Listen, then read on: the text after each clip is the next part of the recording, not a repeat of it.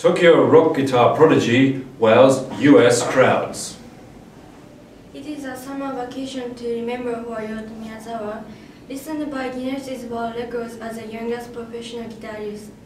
The fourth grader has been home in the United States and appearing on TV shows since gaining an online following for his rock videos. His rendition of Leonard Skinner's Free World was viewed over 1.5 million times on YouTube. Miyazawa started playing when he was 3. He says his music is influenced by Randy Rhoads, Eric Clapton and Metallica.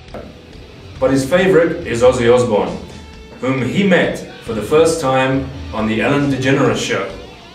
I was surprised. I didn't really talk to him much, but I asked him to come to Japan, he said in an interview. Nowadays, he practices guitar for an hour a day and takes half-hour lessons once a week.